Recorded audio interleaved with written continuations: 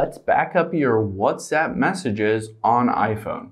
Now I'm on my iPhone, and say if I'm going to get a new iPhone or I just want to make sure everything is secure, I can always back up all of my WhatsApp messages either manually and also set it to automatically back up.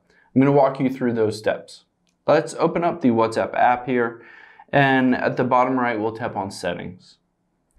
And then we'll tap on Chats. And here you can see midway down is Chat Backup. I will tap on that.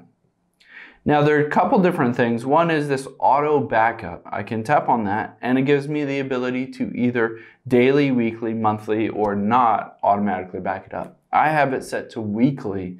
So this will weekly back up all of my chats in case I lose my phone, it gets lost, stolen, whatever. And you can toggle on include videos here.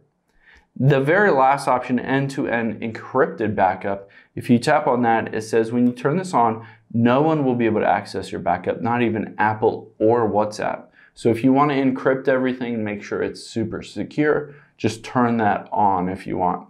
But to manually back everything up, let's just tap the backup now, and you can see it'll start backing up everything. It's only 9 gigabytes or 9 megabytes on my phone.